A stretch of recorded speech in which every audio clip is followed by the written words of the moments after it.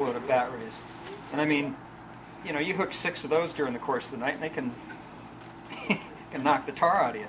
So the whole principle of it is you get like an 8 or a 10 foot. This thing's a mess. You need these. See those little wrap things? That's what you need to wrap them on. I'm going to do that actually after this. Anyway, so the whole principle is an 8 or 10 foot dropper loop rig. What I do, the reason I do it is because you got at least 2 foot of squid eggs over there. You know, they're laying on the bottom. You got spawned out squid. You got all this crap. Bat rays are just jetting right along that, scooping all that up. So if you got just like a regular halibut dropper loop rig or whatever, it's just laying right there, and 9 times out of 10 that's going to pick it up. Now this doesn't prevent every bat ray from picking it up, but it gives you a better opportunity to stay the hell away from where they're typically at. So that's why I like to use that. That's 8 foot long? I use 8 or 10 foot in Catalina. With live squid? Yes. And the other thing is, this is going to sound kind of funny. I always tell people to think like a white sea bass. When you're going over there and you're looking at different things, look at the kelp, look at the structure, look at the off-color water, and just think, okay, where would I be if I want to sabotage a bait? Because sea bass are stealth. I mean, they sit up in a spot, and the bait never, or the fish, they eat mackerel a lot too, they never knew it hit them. You know, look at the kelp. Sometimes you see like a little thing like this, and they'll be sitting in here, or you'll see like the dark water and then the milky stuff. You know, they're probably sitting right on this edge, you know, right there. Or you'll see where a hard bottom meets sand, you know, those kind of things. Great sabotage points for the sea bass. Always have lines in the water 24/7. I'm the crazy guy that stays up all night. I've gotten so many bites in the middle of the night, it's not even funny. And all the other guys are drunk off their minds, and that's actually probably just as important to me as catching the sea bass, is waking them up in their drunken coma. Anyway, here's one of mine. It's about 8 foot. How long before the hook? How many? About 3 feet? Yeah, see, it's like from right here, that's about 7 feet there, and then about 7 feet. Yeah. And this is a little short. I mean, I like to go longer, but put a torpedo on the bottom, or what? Yeah, torpedo on the bottom, and then you just crank it to where you feel it on the bottom, and that's it, and it'll just stick it in the rod hole and let it bounce up and down. But yeah, have the lines in the water 24/7 because they're going to swim through. Like 2.5 weeks ago when I was there, they swam under the boat so many times. I got them to stop one time, but I couldn't get them to go. Really frustrating, but that's white sea bass, so it doesn't always happen all the time. What else did I? Oh yeah, boat etiquette. That's another thing. Well, actually, let me go back to this other thing first. One of the things that we love to do when we're into a wide open bite, a boat comes up to us, we'll put our rod tips in the water and we'll put it in free spool. Because you definitely don't want those yahoos, because they're all looking at you with goggles, or if they see sun drop on the boat, they're like, oh, okay, these guys know what's going on. So what we do is we just put it in free spool and stick the rod tips in there because they can't see what's going on. So then we're just like normal guys fishing, and it's cool because 9 times out of 10 they're just going to pass you by. It's like, okay, cool, it's on. Back to business, So it's pretty cool. I know that trick. Yeah, but boat etiquette is very important. Just kind of respect your others out there. That one spot that I was telling you about earlier, it's called the Nook. Other people call it Whale Rock in Catalina, but the old boat captains call it the Nook. So we were sitting there, and one of the sport boat guys that I won't say, he came right up on us, and we were pretty mad. It's one thing. Like if they do it to us, it's okay, but if we do it to them, they get really pissed, So, but that's one of the things I do. I stay away from people.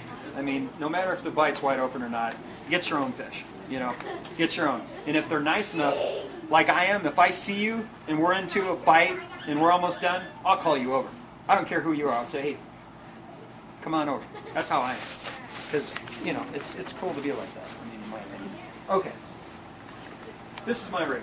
I use, this is like one of my, besides the dropper loop thing, my nighttime slayer rig. Gotta watch this here. This is my trick. For nights? Yeah. The longer you leave it on, the longer the charge will be on. So I leave it in there for a while. Same thing with the Tatty. This is a killer jig as well, actually. This one, last year I caught a lot of my sea bass on this one. Same thing.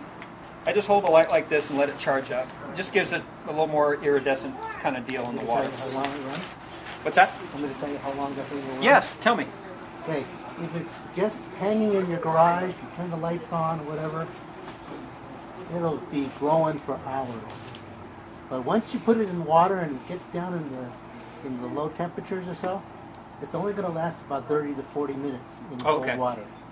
Okay? Gotcha. So, if it's been soaking for more than 30 minutes, bring it back up, charge it again. Yeah, that's what I do. Yeah. Okay, because I said, but these days when in our warehouse, you could see the glow section at night because it's kind of really eerie. The whole time glows, but it will glow for hours.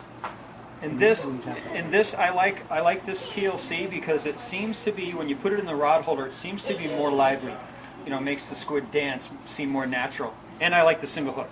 I don't like the treble hooks as much, just because, you know, sea bass have the violent head shakes, and sometimes they can throw those pretty easy. This one seems to bury itself pretty good. I mean, you have your rod and gear, and it's pretty buried, and it ain't coming. I mean, I've never had this come out yet. I'm sure it'll happen next trip now that I curse myself.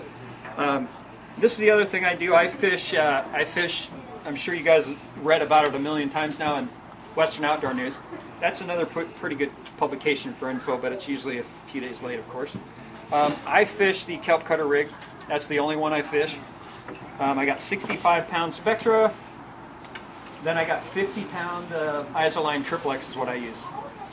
White sea bass are not line shy. Anybody that tells you different, they're lying. I only fish them 50 pound. That's it. Sometimes I'll go 60 even.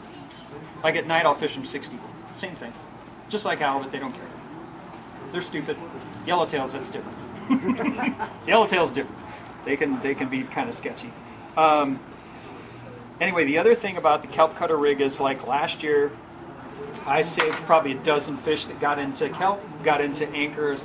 You just got to watch it when it wraps around your anchor line.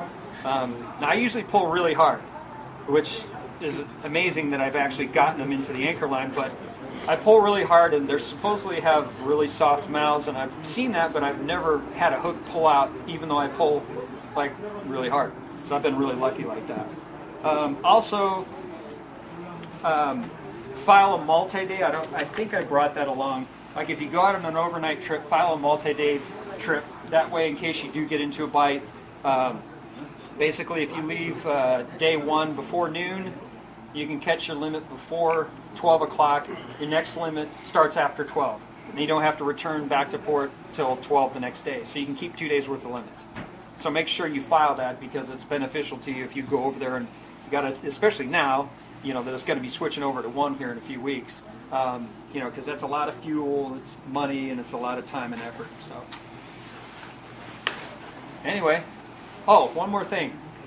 Keep an eye out on the 6-packs when you're out there too. It might help you out too, and it'll help your friends. You know, if you come back and you say, "Hey man, the Dreamer cruised by me like about 11 o'clock, and he kind of tucked into the little harbor or whatever," and then you read later on, you know, some publication he got a bite. Might help out your friends. It's not going to help you out, you know, but it'll help your friends out. So, you know, I'll take that info sometimes, and I'll tell my friends, "Yeah, well, I saw, you know, the Westerly was going here," or, you know, the Dreamer's the guy you want to pay attention to. Options is a good boat. Martio's is a good boat. Those guys really know what they're doing. So, options. Yeah, I've noticed that you use a real long rod. Oh, thank you. White Seabass. Why God, is that? what a retard. Thank you. You saved my life. Yes, for the violent head shakes. Thank you. Yeah, pull on that, would you? On the rod tip. Yeah, sea bass will just like bounce it. Yeah, there you go. You want something that's good. It's one of the most important things, actually. I slept 2 hours, so you have to cut me some slack. Yeah, sea bass really have the violent head shakes, so you definitely want to have like a soft rod. If you don't, what's going to happen is they're just going to, it's just going to bounce the hook out of their mouths. And the one negative to this is there's no stretch in this. So you're losing a little bit there, but the rod will absorb most of it, so you'll be okay. I mean, I really time tested it the last few years, and it's really worked. It's been golden. I just love fishing with this now. I love the sound that going through your guides and that sound. It just gets your heart pumping, man. I love it. Anyway, that's about it. What leader connection do you use? I use the 65-pound Spectra. I use the whatever the wax stuff, and then I use a 50-pound. Oh, it's like a double San Diego or double blood knot, whatever you want to call it. Yeah, that's how I've always done it. So never come undone yet. So I've been lucky. So reverse Albright. Yeah. Easy to tie. Is that an 808? Is that an 808 rod or a 908? Oh, this is actually from my company that I reel is that? started my own. Oh, I was going to say that actually. Yeah, I was going to mention that this reel is actually the best reel out on the planet, in my opinion. It's yeah, this particular one. The other ones, no. But this one, yes. They just came out with this last February. I researched reels for 6 months. I mean, tested them, looked at them, really wanted to see the nuts and bolts. This has 22 to 24 pounds of drag pressure, which is not heard of on a low-profile bait casting reel. Just, it's not there. Look at every reel that doesn't exist. This one does, and I've tested it. 30, 40-pound sea bass, no problem. I haven't hooked a yellow. I will this year. I just got it last year. I'm going to buy another one. I just love it to death, and it's got a clicker. It's called a Toro Revo winch. It's a 4.6 to 1 made for saltwater. Now they make other Toro Revos, but it's not the same thing. This one is just beautiful. Oh my God, I love it. We can order that. Yeah, that's what I was going to say. They can order it here, so they'll probably give you a better deal than you can find anywhere else too. With the Revo winch, is that what you said? Yeah, Abu Garcia Revo Toro winch, and it's a 4.6 to 1. That's the gear ratio you want, nice and slow, nice and mellow. Can you compare that to the Corrado? Oh, this, Those away? yeah, to me. But doesn't the inshore have a 20-pound? Yes. 20-pound Yes. same thing? Because Yes. I fished the Revo. Yes. The inshore is nice too. Oh, And okay, I caught cool. yellow on it. Okay, cool. How much did you pay? This I got on eBay. I think I got it for like $225. I think is what I got it for. Something like that. Yeah, something like that. I got a steal on it though. I got lucky. What is that, Toro? Is it Toro? Yeah, winch. Winch? Yeah, Saltwater it's a saltwater one. Yeah, it's really good. Yeah, the Spectre's, it's really good. I saved a lot of fish last year on it. So one thing you gotta watch though, if you do get them on the anchor, man, you can lose your fingers real easy. That fish pulls one time and you're trying to get that line out, or doing this kind of thing. Anyway. Thank you. All right.